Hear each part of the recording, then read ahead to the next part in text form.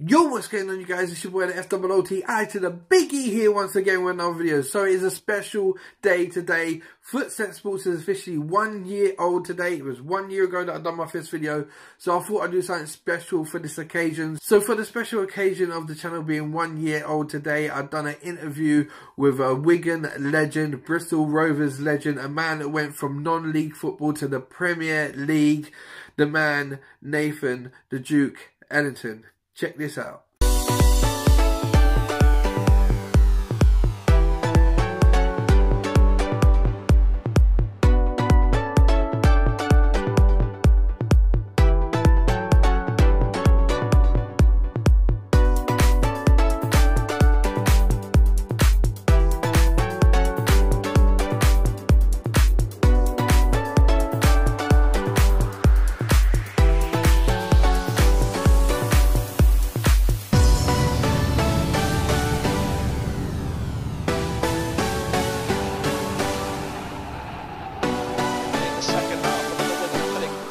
Move down the right hand side. Ellington here, starting it with Gary Teal. Charging towards the far post, you'll see Teal lays it up. Look at the lead from Nathan Ellington, hands in the air. 3-0 Wigan after the dreamland with a huge score from the big fullback. Here's Jason Roberts. Roberts. As well as possession is Ellington once more. Right defenders taking back the opportunity. Ellington goes for goal!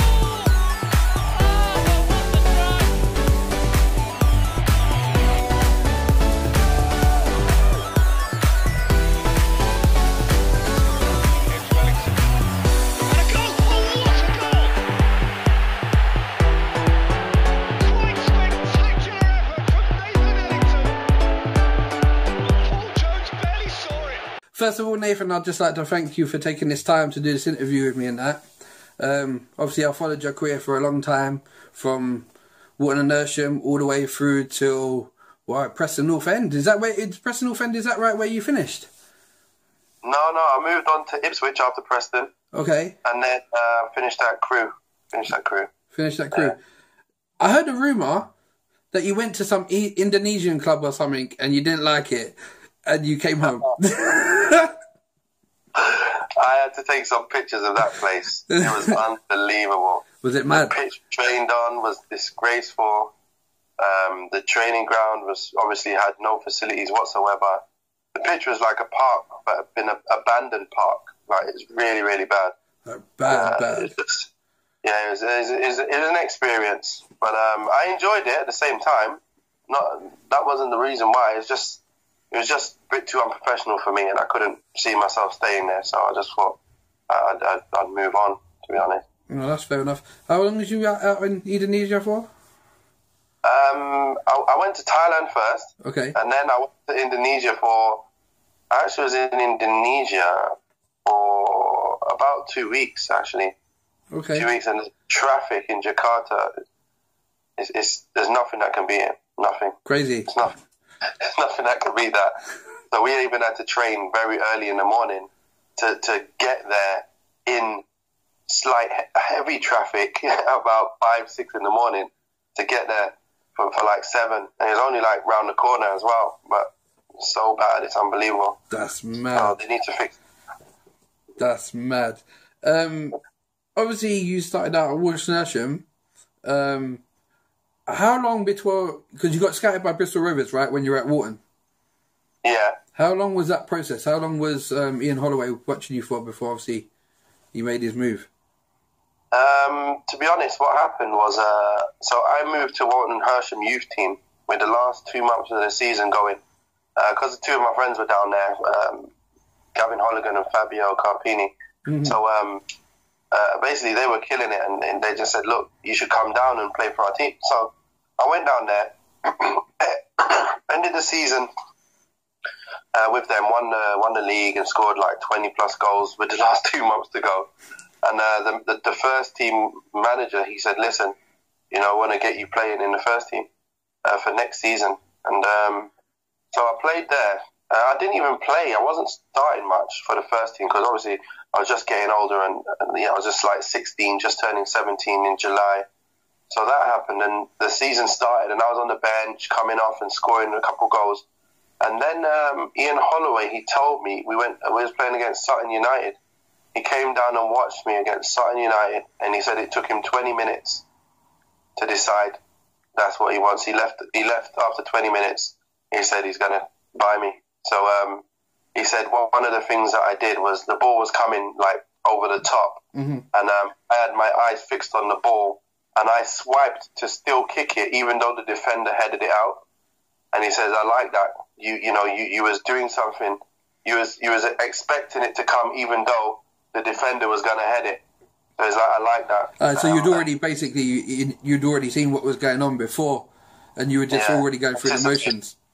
Yeah, anticipating before reacting. That's what he's saying. And if you see that something like that in someone, it must be a major thing. So he said, look, that made up my mind. Obviously, with all the good words that he heard about me, and then that on it as well, that made up his mind straight away. So when did you sign for Bristol Rovers? What year did you join Bristol Rovers?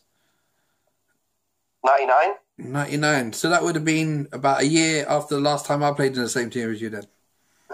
See, people forget that. People forget that. I can say that I played in the same team as Nathan Ellington. The only thing I didn't like about that, right, and I'm going to be honest, is when you played, Andre would stop playing me forward and he'd put me in defence.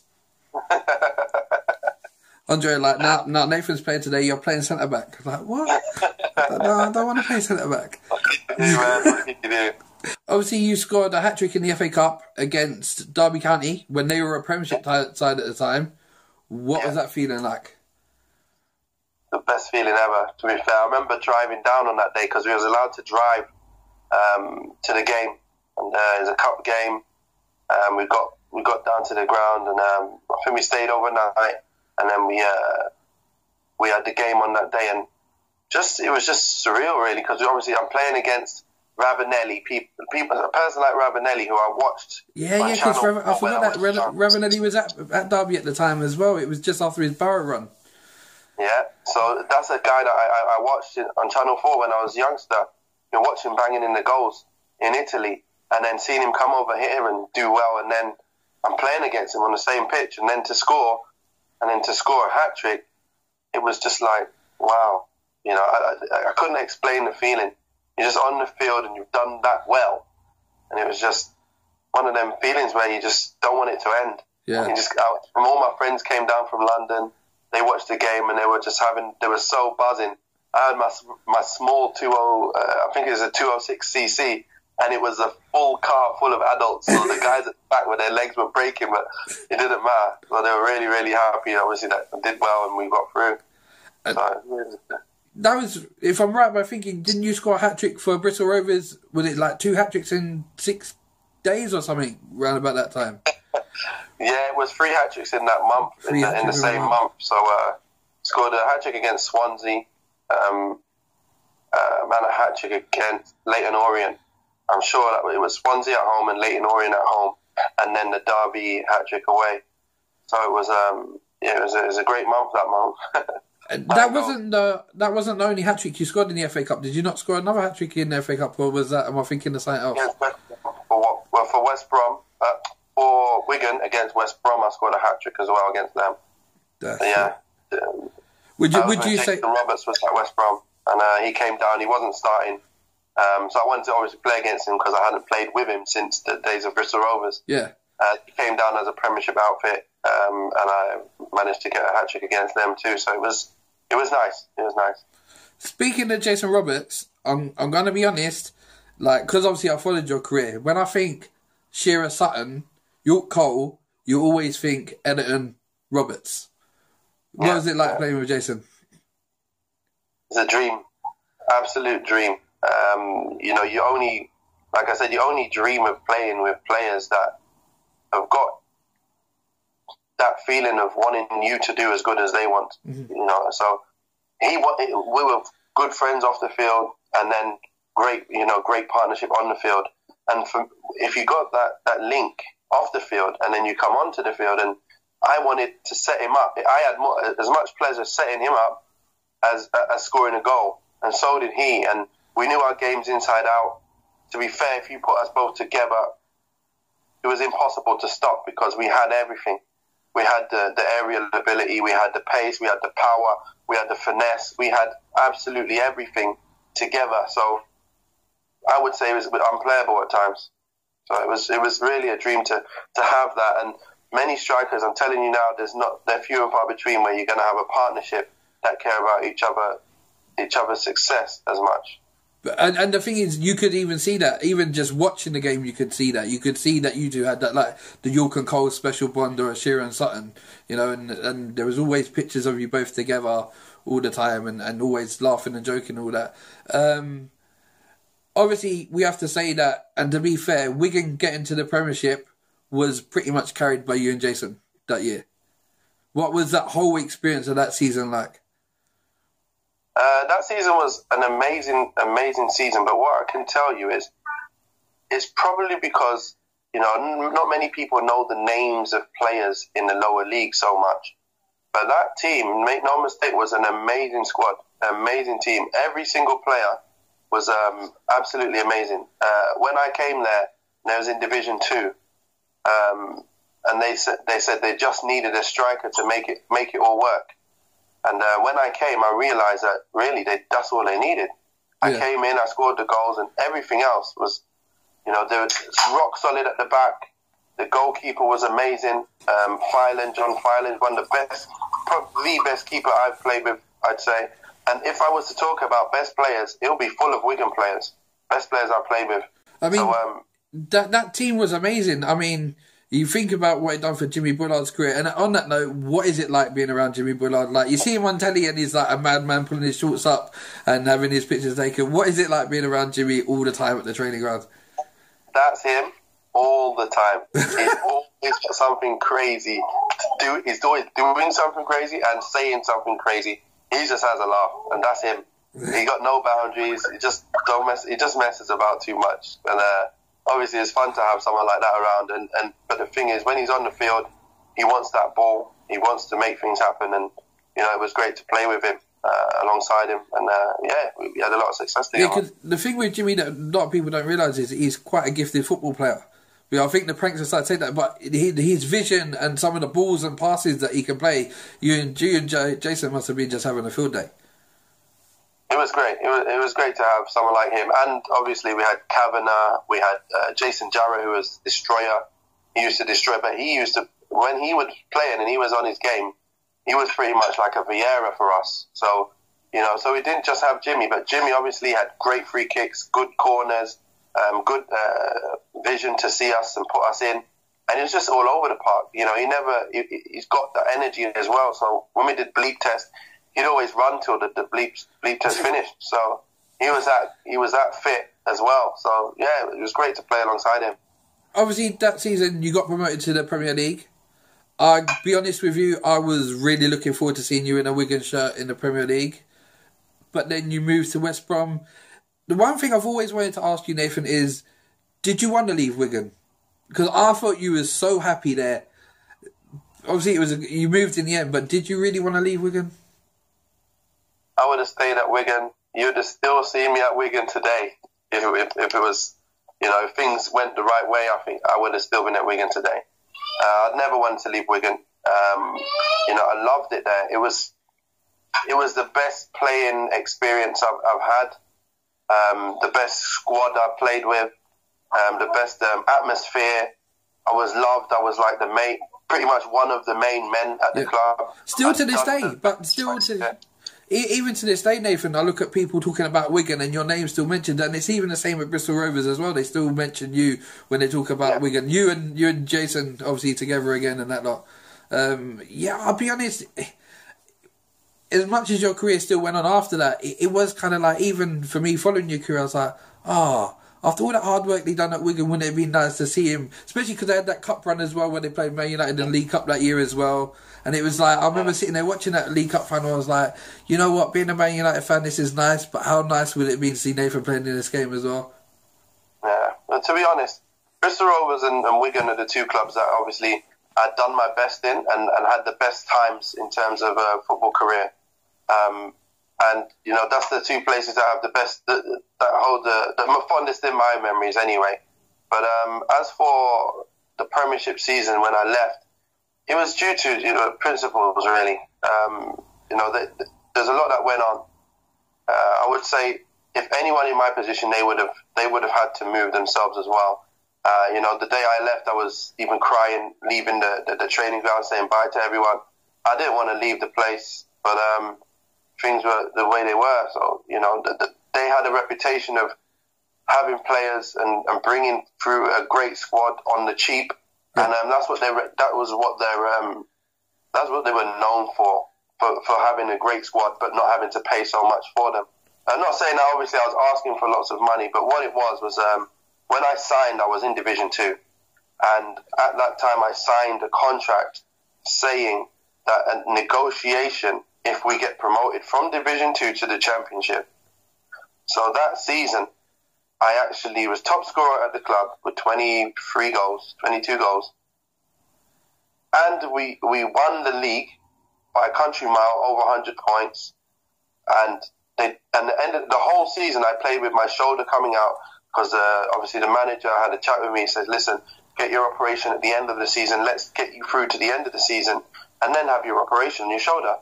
So I played that season. My shoulder must have come out at least 100 times.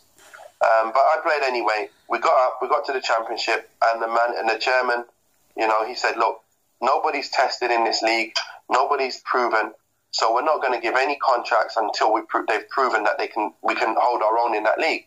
So I said, fair enough, no problem. But at the time, I said, it's in my contract though, should give me a new deal. But he says, how can we negotiate for an injured player? So I said, no problem, I'll prove myself, and then I'll get another deal. End of that season came, and that was when Jason Roberts came towards the end of that season.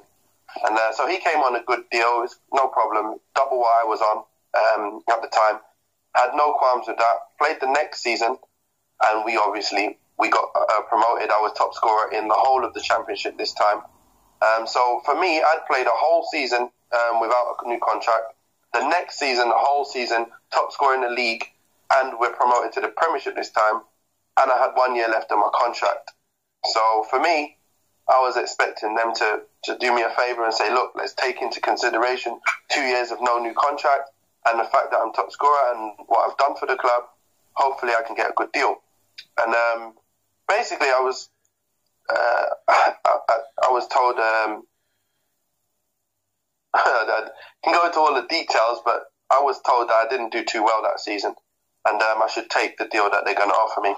And in the end, they said that they was going to offer me a deal that made me top played in the club. But little did they know that obviously me and Jason are that close up. I know what he's on, and that didn't make me top. I said, you know, why would you say I'm top when you know Jason's is more than that? And obviously they look surprised and stuff like that. But you know, the past is the past. But the reality is I saw a few players leave before me, and they were all. Didn't want to leave. They were all upset. They said, listen, I don't want to leave, but, you know, I'm not getting a good enough deal. I can't stay. So I saw 2 or 3 players move on, and I thought, they won't do that to me. Surely they value me enough. And in the end, you know, my agent basically came from London to negotiate, and they wasn't there to negotiate. So then my agent had to go back to London, and then they... arranged another meeting. It wasn't there again to negotiate. So the chairman was away on holiday on the times when he was supposed to negotiate my deal. So I couldn't actually get an answer. I couldn't get a deal sorted out. And I was thinking, you know, this is not the best position to be in. I've got 1 year left. I want a deal sorted out. I want them to take into consideration the past, last 2 years. And they didn't really facilitate that at all. Yeah. And to be honest, what happened then was I was advised to actually see out my year and play there. And that would have been great because obviously at the end of the season, then you can go for free anywhere or you can get a proper good deal. Yeah. But at the time when my wife was pregnant and I said to myself, listen, I don't want to take that risk of 1 year with 1 year left on my contract. If anything was to happen, I've got no backup in terms of financials. So I thought, you know, I need a deal sorted to protect my family. And that was the time when Brian Robson came and he wanted me at West Brom. And obviously as a Man United supporter, Brian Robson, that's like a boy in a zero. Is that the man? Wow. He's like the man. For any Man United fan, he's like one of the men, you know what I mean? And Exactly. And then West Brom, I'm looking at them and saying, well, they've just stayed up. And I looked at their squad and I'm like, you know what? I know how good our Wigan squad is. And we could hold our own in the Prem. I certainly believed that at the time, before we even started the first game. Our first game was going to be against Chelsea. So what happened is I was like, this is worse ways, a sideways movement, but at least I'll get a deal that I deserve. I just wanted a deal that I deserve, and that was it. And so for me, I actually had to say, okay, goodbye, I'm going to leave because of that. There's a bit more to the story, but that's the main crux of it. And while I was on my way to sign, Wigan call and offer me a deal, which was still considerably less than what they offered. West Brom offered me. Mm-hmm. I would have still signed for that if they had just been straight with me from the beginning and said, "Look." So it was more like. So it was more like you felt that they were just stringing you along, and in a way you had to show them that you were willing to go, really, for them to then put their hands in their pockets to try and pull out a deal. Exactly. But in the end, they knew they had to put their money in their pockets and get players like Emil Heskey on much, much more, and all the other big players, because they know Premiership is no joke. You need to spend if you want to make it, big. So they ended up doing that further down the line when they were pushed to, but at that time, I think they felt that they could still get me on, much cheaper than I deserved to be on. And I think there was a bit, obviously, the clubs, they want to do that, don't they? They want their best players for the cheapest possible, and the players they want to get the most possible within reason. So I understand that. So I don't have nothing against the chairman, the manager, anybody there. All I know is that, it wasn't right for both of us in the end. And I had to go. I didn't want to go. And that's the reality of it. I didn't ever want to leave that club. And but I had to go. Which is fair enough. So you moved on to West Brom. And that leads me into my next question, because you know what I'm going to say here. And I already know in your mind, I know what he's going to say. Being a Man United fan like me, that season you scored twice. Was it twice against Man United? One at home, one away. What was it like? Honestly and truly, I'm just walking out Old Trafford being a Man United fan anyway. What was that like, Nathan? That day, that was a day where, you're just sitting there and you wake up in the morning, you're just ready straight away. I can't wait for this day, and I'm on the coach and I'm just thinking about when I'm going to see the stadium when I get next to it. And then I go into the changing room and then I see all the players coming through the tunnel and I'm like, wow. I better savor this. Going down the tunnel and I'm about to walk out, I'm like, this is Old Trafford. I'm about to play at Old Trafford. So it was just an amazing feeling. That felt like the first day of my professional career at Bristol Rovers. When I walked through the tunnel at Bristol Rovers, I was really nervous because I've never played in front of thousands before. Yeah. It was just like hundreds. So then for me to walk out of that place there at Bristol Rovers and see all the fans, and I was like, wow, this is me playing football and so many people coming to watch. And then just to go to Old Trafford and see that, it's Old Trafford. It's what I've watched since I was 5, a club that I've supported since 5. It's just surreal. It's one of them things where you just always remember everything that happened in the game. And just an amazing feeling. You can't really explain it. It's just great to know that I've been able to achieve against United at Old Trafford. And scoring past Edwin van der Sar as well. Pardon? Scoring past Edwin van der Sar as well. you know what I mean? And yeah, so to be able to score as well, it's one of them things. You always want to do well against the team you supported. Obviously, as a supporter, you want to see them win games. Then when you're playing against them, it's about, wanting to obviously get a goal and show that you're good. And I managed to do that. And it's another thing that I can look at and keep reminiscing over in the future. Between me and you, and I want the truth here, and I want you to lie, do you go to people, I played on the same pitch as Ronaldo and I scored and he didn't? No. Well, it's a different level, isn't it? So when you're playing in the game and you don't really, that's like the people who've not been there yet, they kind of have that kind of banter, but I guess the players, it's seen as the norm, if you get what I mean. Yeah. Once you're doing it week in, week out, it feels like the norm. So that's how it's always felt after after a little while, it's like a normal job, isn't it? Going out there and doing your thing. And obviously, all the first time you do certain things, it's got a special feeling. When you're doing it over and over again, it becomes more normal for you. Yeah, I remember talking to Robbie L years ago when he played for Wimbledon, and I was still like on my road to football and that, like, and I remember asking him what's it like to be a professional footballer, and he said to me, he goes, you know what? After a while, the love of the game stops because it's just a job, and he goes, you kind of separate that, and I was like, I remember being a kid thinking, oh, I don't want football to feel like that, but now I'm like older, you can kind of understand what he's saying. Yeah, it's obviously the love of the game. I guess the love of the game stays, but in terms of, you know, like if you can go to the park when you want and play football, but then someone's telling you got to go, it's a bit different. Yeah, I think that's what it is. It's like you've got a boss telling you when to come in, when not to come in, what you got to do, how much of it you've got to do. It's a bit different. That's why it's a job.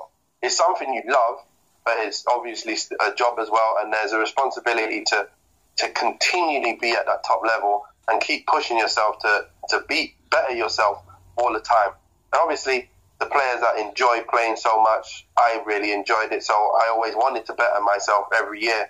And when I was playing week in, week out, if you look at my career stats, you'll see that every single year I wanted to get more goals, and I did get more goals than the previous season. It went from, I think, 17 to 18 to 19 to 21 to 23 to 24, and then I stopped playing every week, and that's when obviously the goals per games ratio is going to be slashed. So, what was it like? I'm thinking about that West Brom squad when you was there. You had Kanu there, right?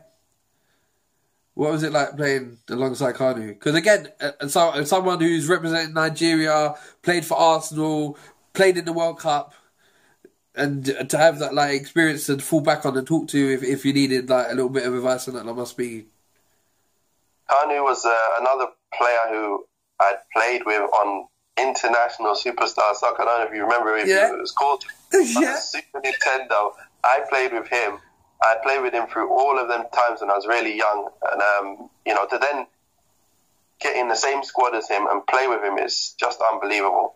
You know, so, and he was another player who, as a striker to play with, again, he set up pretty much 99.9% of my goals I ever scored at West Brom.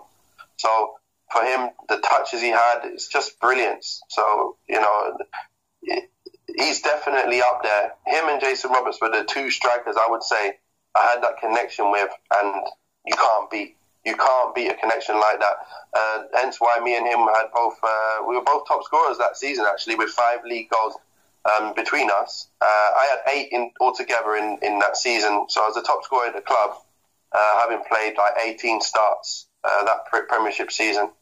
I remember pretty much all my stats. So you know, so it was great to play with someone like him. You know, so cool. He's great.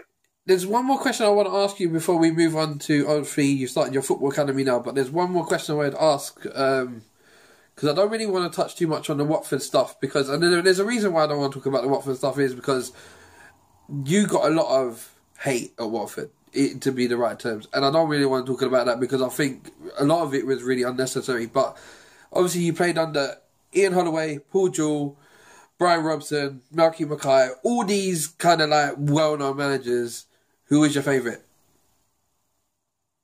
Obviously, I had the most. It's weird because I can't say one manager. I got to say a few managers for different things. Ian Holloway, he was great for my progression, my learning of the game. Him and Gary Penrice, they're pretty much the best at teaching. I can't tell you there's any other manager that really taught me how to do things. Not tell me to do things, taught me how. And that was one of the things Gary Penrice always said. He says, there's no point telling you to do something better. Teach them how to do it better. And that's what I learned my bread and butter with Gary Penrice and Ian Holloway. Me and Bobby Zamora, the countless days in training together, me and him playing in the youth team, and then getting time out to work on getting hold of the ball, different touches, and different skills to get out of trouble. Ian Holloway, it was just unbelievable. There's a lot that I could say that I learned from them. And to be fair, if you look at all the other managers, they were good in their own way, but in terms of learning, they were the two that stood out. And that was like obviously the manager and the coach. But and then you've got most successful under Paul Jewell. So he taught me about obviously manning up at the times when my shoulder was falling out, and obviously giving him responsibility of the goals to get at the club, and then obviously winning that league and then getting promotion to the Premiership again. So I only experienced winning at that club. So under him, he had a great philosophy with the players that we had, and it worked. Obviously didn't work at the other clubs as well, but it really worked at Wigan. And then you've got, I'd say, Malky Mackay. The way he did things, he was a player's manager. He did what the players wanted, but within his structure, and it was amazing. You know, I really liked the way he dealt with things, the way he had his team playing, the football he wanted to play, the pre-season he had in place, how he deals with you after a game, before a game, the man management. Malky Mackay was someone I would really say, straight away, when he got that Watford job, that's his first job, he had everything in place, perfect. And I was like, you know what? If I was a manager, I'd love to do things the way he's done it. So that stuck out a lot. But again, you've got, you know, Tony Mowbray, when he came into West Brom, he stamped his authority on the game. He had Mark Venus with him. He used to help out a lot as well. So they played a good standard of football. It's really hard. It's even at Preston, you know, the manager, let me slip my mind now. What's his name? Phil Brown. He was another one that he focuses on man management a lot. It's not about helping you improve your game, because obviously he expects you to have that level of ability already. But his man management was also good as well. So there's a few that I look at in different ways. So if you want to talk about in terms of the best manager to help Ian Holloway and Gary Penrice, them two together, talk about the best run team, I'd say Malky Mackay. I think that's the best way of putting it. It's them two at the top of the tree as people who are going to progress you. That's cool.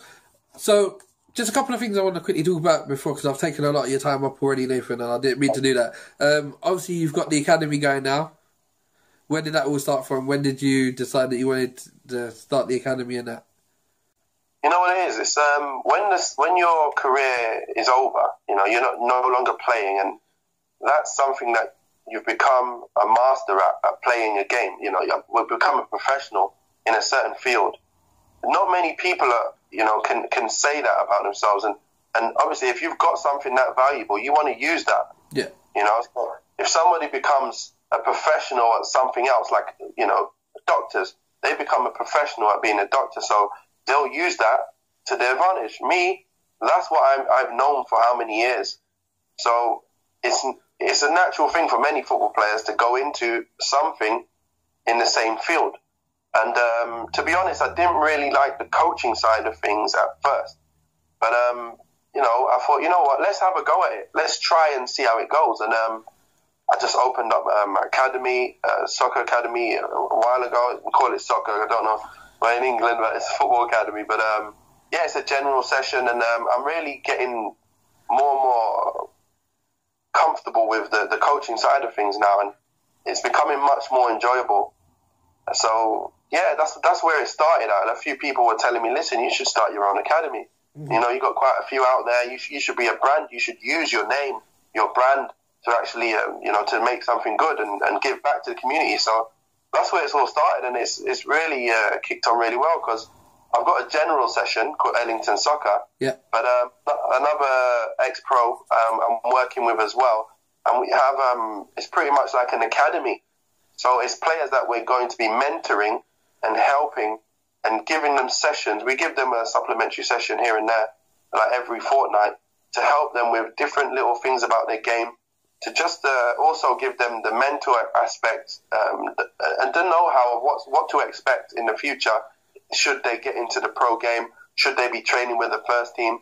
What kind of differences an academy training and pro training, you know, is going to give them? And that's becoming really, really rewarding as well. So both the academies, I'm really enjoying.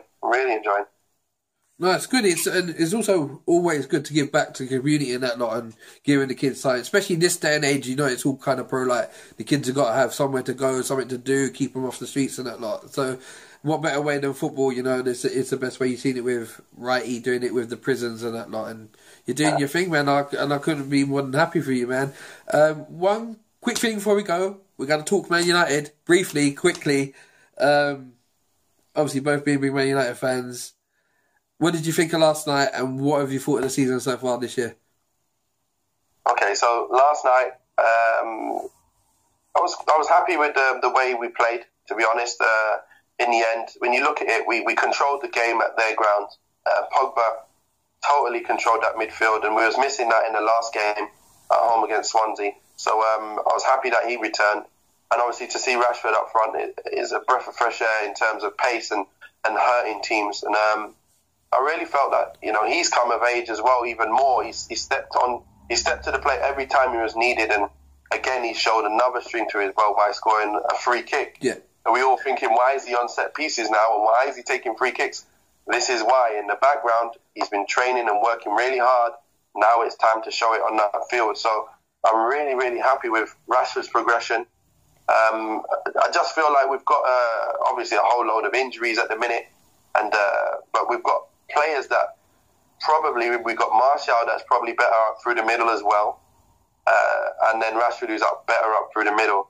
So it's a tough one because we need to have that balance throughout the side, and I think Mourinho this season, what he's got so far, he's added to. He's made an amazing signing in Bailly. Pogba's done really well in midfield. For me, I think Pogba, that's the type of player he is, and people are asking too much from him. I think he's that kind of player.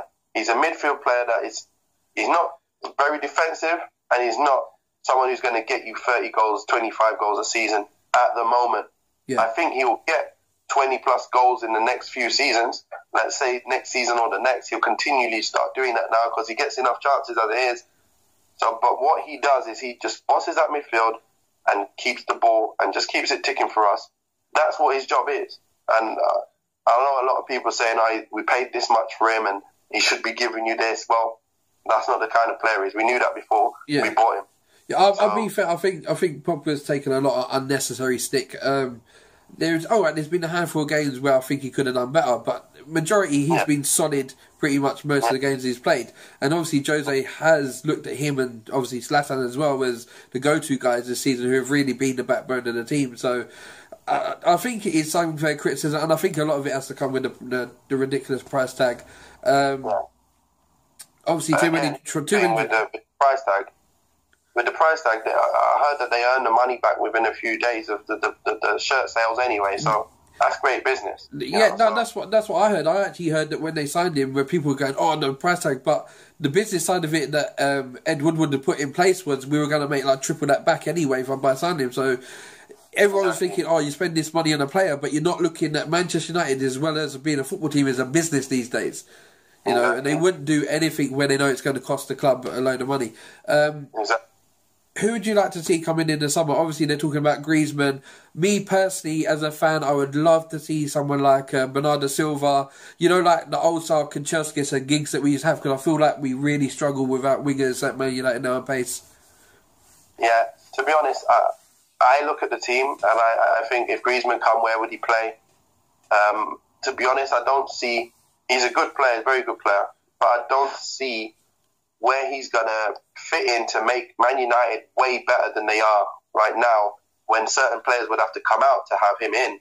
So I think it'd be very tough, because I hear that he's a forward. He's not like one of the three behind. So it's a bit difficult to... Are you going to put him up front and not play Rashford? I think Rashford needs to get some games now. Yeah. To be honest, I think we haven't got proper wingers. Like you're saying, like, okay, they're not all wingers now because it's the three behind the striker. But of the right side and the left side, okay, you can play Mkhitaryan out right. But I'd like to see someone of the mould of Marco Reus, someone like that, or even Alexis Sanchez, who's played out on the left of the three behind the striker. He's already proven that he scores plus 20 plus goals. That kind of player is what we need. And we need another player in central defensive position to obviously take over Carrick's spot, because he's obviously getting older now. We need someone who's got energy like Kante to be able to do the hard work, to let Pogba go off and be free to do the other work. And to be honest, I think we're quite strong at the back. It's proven this season. They surprised me more than ever. But if you look at Bailly, he's solid as a rock. And then everyone else, Valencia, he's getting a bit older, so we might want to bring in another one to support him and then take over when he gets older. But to be honest, it's obviously, I would say Martial up top with Rashford swapping between them, and someone more on the left or the right who's naturally got that engine to get up and down like Mourinho wants, but to have the pace. Yeah. To have the pace and kill it for us. I think that's what will make the difference next season for us going forward. Yeah, to be fair, I think that's the only thing Manchester United really lack is that kind of defence into attack that you used to get with like Ronaldo and Rooney when they were younger, and they just used to break at you in speed, and we really seem to lack that. With Rashford, he seems to do it, but then he realises, hold on, there's no one with me here, I'm going to have to stop and hold up play for a bit, and you're like, no, just keep on going, keep on going. But no, I'd like to see some wheels come in as well. I'll agree with you on that one. But Nathan, I want to thank you for your time, man. I know I've taken up a lot of your time tonight, and I only said 20 minutes, but I've taken 40 off you. So, but I want to thank you for doing this interview, man, and I really appreciate it. No problem. That was fun anyway, so it's always good to talk football. Well, we'll do it again sometime then. We'll do it again. Anytime. Cool, man. I'll be in touch. Okay. Take care, brother. Thanks a lot, Dan. Cheers, bye. So that is the complete 40-minute interview now done. You guys have seen a lot. I want to thank you guys for joining me on this momentous occasion. I never ever thought a year ago when I started Footstepz Sports I'd make it to a year. And I know a lot of people who were supporting the channel didn't think I'd make it to a year. But you guys, all your love and support that you've given me over the years, some of you subscribers stuck from me from day dot all the way through to now, and I want to thank you all. You're the force behind Footstepz Sports. You're the one that keeps Footstepz Sports going. Remember to like, share, subscribe, and peace, people. I'll be back soon. Take care.